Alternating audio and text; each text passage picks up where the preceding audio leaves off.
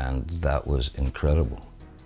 If you can read in the eyes something that can affect you, if that can have some effect, and they see some sort of truth or whatever in there, then, because you know it's not the most comfortable thing doing like a self-portrait, although in a weird way, like I said, almost everything you do is a self-portrait in one way or another.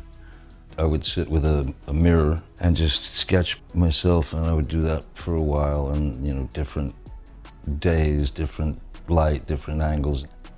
I mean, I appreciate portraits of people that really are just as lifelike as a photograph. But unfortunately, we have been living in the times where you may as well just take a photograph if that's what you're looking for. So to be able to kind of drag out whatever the figure that represents to you, that it shouldn't look, I don't know, real in a way. It should be, it should just be some expression. Spit it out as it gets spit out.